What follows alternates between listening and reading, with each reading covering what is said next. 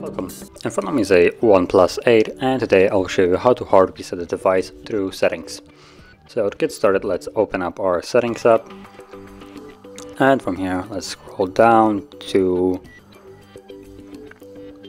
System, then Reset Options, Erase All Data Factory Reset, and again tap on Erase All Data, confirm, and then at the bottom tap Erase All Data once more and the process will begin.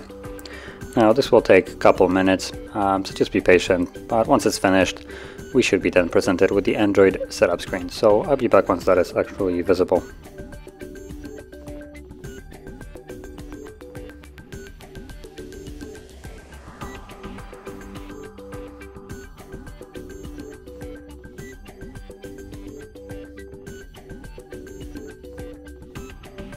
And as you can see, now the process is finished. So this screen is only here because there's a SIM card, so I just need to put in a pin for it, and there we go. So that's the setup.